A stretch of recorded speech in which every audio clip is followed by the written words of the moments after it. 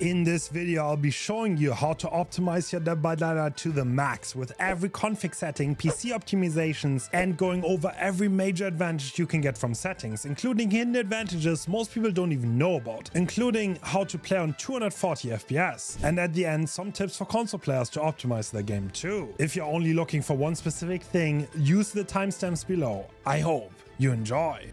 There are two main places to change the settings of your game on PC. The obvious one is in the game itself, but afterwards we'll dive into the setting file, which gets created when you install the game and is on everyone's PC. It's important to note editing this is totally normal and not bannable. Type %local app data % in your Windows bar and navigate to Dead by Daylight, saved, config, and here you will need EGS if you're an Epic Games player or Windows Client if you play on Steam. I would recommend right-clicking the config folder, send to, and create a shortcut on the desktop for easier access. We'll need this folder a lot during this video. If you want to straight up copy any config presets for either best visuals, balanced, or highest FPS, you can download my setting folder in the description, but I would recommend to you to watch the video and optimize the game for yourself and your PC and fine-tune it from there. To be able to change settings, make sure the game user settings file is not read-only at this point, as we will be diving into the game settings at first. Talking about the game settings, in the accessibility tab we can turn on the visual heartbeat, which can provide a significant advantage against killers with a lullaby or a terror race that is hard to hear at first, especially Trickster and Sadako.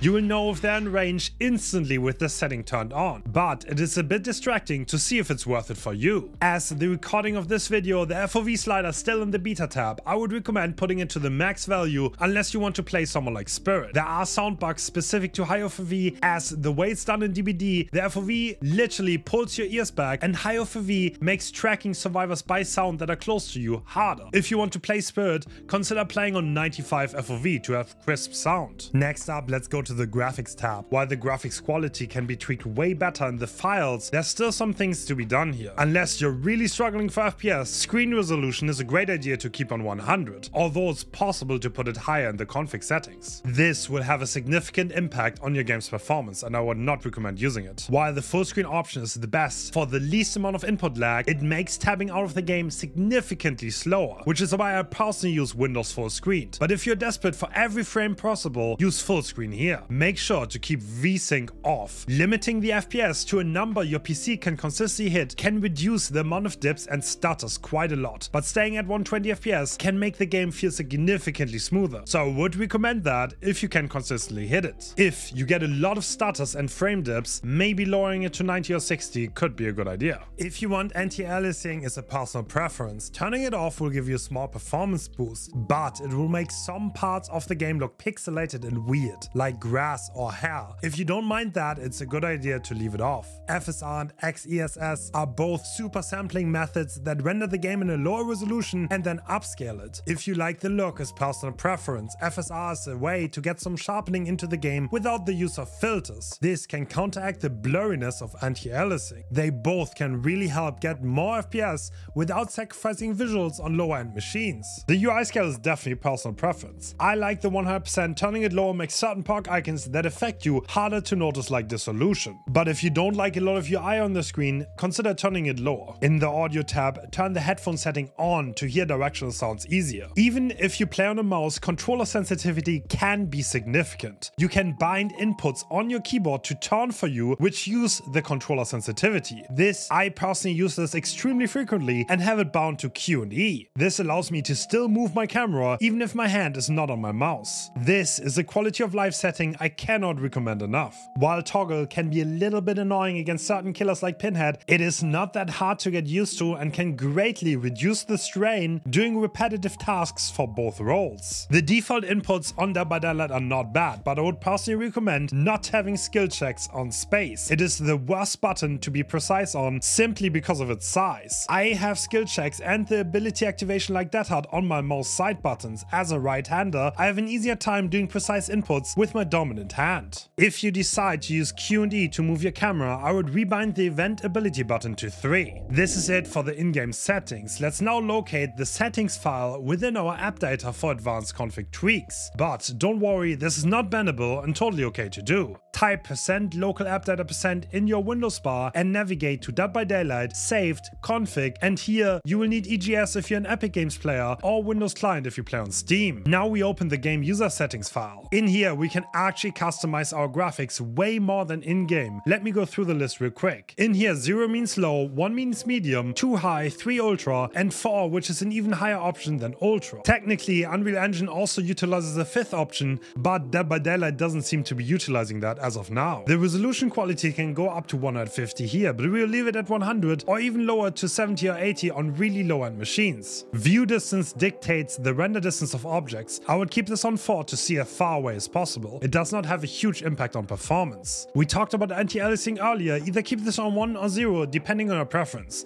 If you want a super cinematic game, you can also turn this to 2. Shadow quality allows crisper shadows at higher settings, which can really tax some performance. It used to be the case that there were no shadows on low. This has changed with Unreal Engine 5 though. I keep this on 4 to make the shadows as visible as possible. Post-process quality leads to a nasty bloom effect on higher settings. I would keep this on 0 even if you want your game to look as cinematic as possible. Texture quality is the one setting that really defines how pretty your game looks. On higher values, the game looks a lot better, but it is by far the most taxing setting on your hardware. Keeping this on low can make a huge difference how smooth your game feels. I personally don't like the look of low and keep it on 1, aka medium. Effects quality dictates how high the quality of animations like triggering a hack trap is. Having this on high can lead to stutters when they play. I would keep this on 0 personally. Foliage quality makes the grass a tiny bit more high quality, but is very taxing on your PC. On high values it can be a little bit easier to see grass move, but I personally keep this on 0 for smoother frames. The last 4 settings can all make the game a little bit more cinematic on high values while robbing a lot of frames. Me personally, I would keep all of them on 0, but if you care about the most immersive experience possible, consider turning them to high. Those were all of the in-depth graphic settings, but there's still a few more things to change in the game user settings. Most importantly, audio quality level has a huge effect on how audible quiet sounds are. If you actually never heard the burning of a hex totem, this is probably why. I would personally certainly turn this to 3 or 4, although this will have a tiny impact on your overall performance. If you want to put it on read only, I would set the highest wait seen news to 9999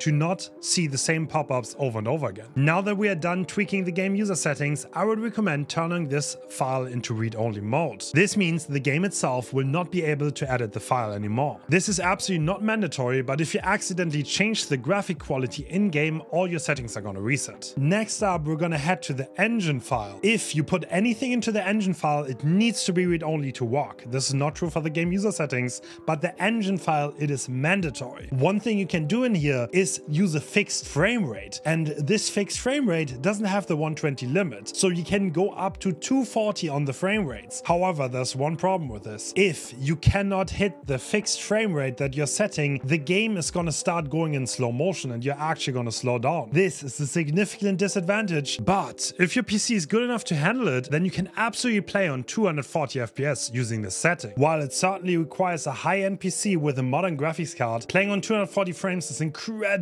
smooth. One other setting you can change in here is to disable mouse smoothing. Mouse smoothing is pretty much the same as mouse acceleration. The only way to turn this off is to put this into the engine file. After you're done optimizing the engine file, make sure to put this on read only. If you don't do that, the file will actually self-destruct the next time you start the game. In the input.ini file, it is possible to bind keybinds to 2 buttons at once, which is not possible in game. To do that, copy the action and paste it right below it. Replace the key at the end with whatever you want it to be. For example, to be able to have killer abilities to control and mouse wheel in case you want to spam it like hack teleports, or to spam vaults on Survivor as fast as possible. With that, we are done messing with those files. We can close the folder and go over the launch settings of the game. There are a few useful ones that we can put here to make the game run smoother. Minus high ups the priority of the process, making stutters less likely, and use all available cores. Make sure the CPU works as best as it can. can. If you're on a really old system,